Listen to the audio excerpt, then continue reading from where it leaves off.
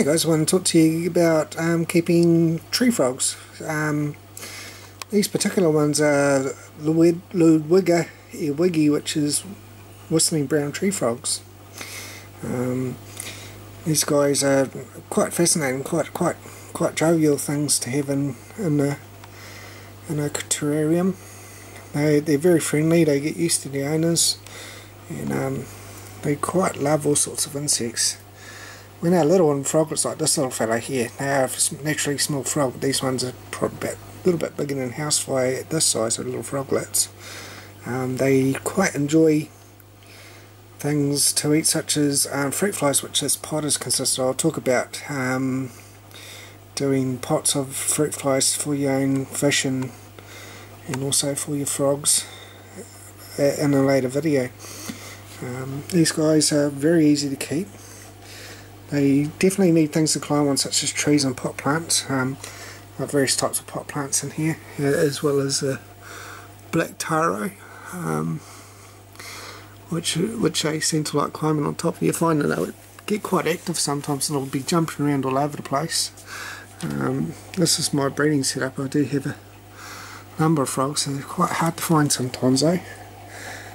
And all various different sizes.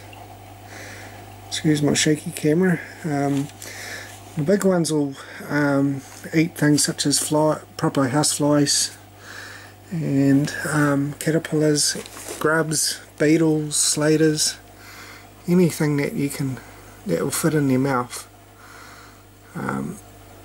Now, there's these guys you got to watch with what things you give them. I mean, you don't want to give them any poisonous sort of insects, because they will sort of snap at anything that moves, and it's usually good to give them something that they would they could swallow. And the rule of thumb with feeding these guys is to not feed them anything that's bigger than their head. I think they'll definitely have a snap at it, but they will sort of half choke on it, and they just tend to get quite, yeah, looks like they struggle a fair bit, and yeah, these guys are, as I was saying, quite fascinating to watch. They're really a lot of fun. They get used to the owners and things. It's always good to have a little water source at least, especially if they want to start spawning and things like that. We'll have a little sprinkler system that sprays every so often, which you can install in your terrarium. And that also helps your plants, because plants can sort of die off sometimes in conditions without a sprayer, because you've got the water down one part, and even though you got your drainage, it doesn't always tend to work so well with your pot plants. Having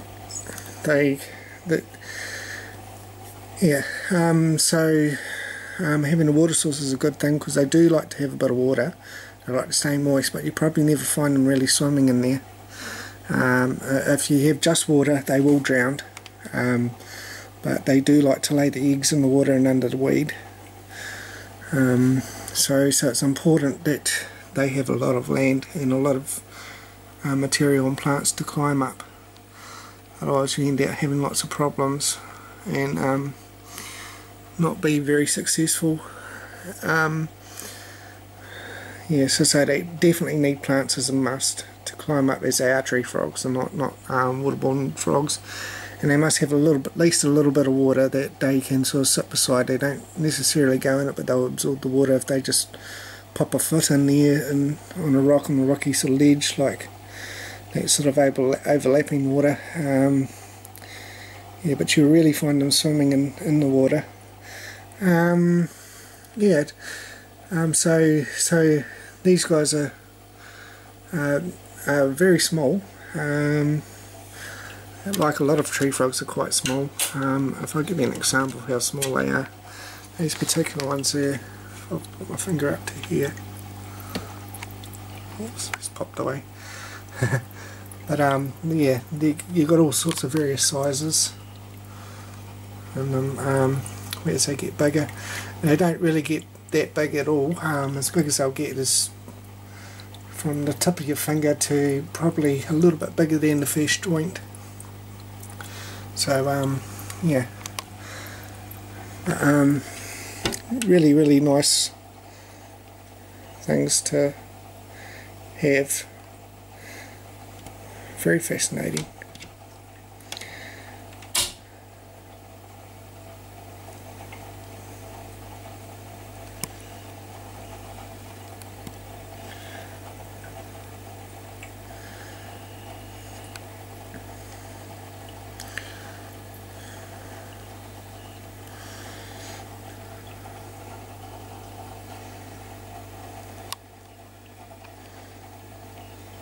Just excuse my poor camera tactics.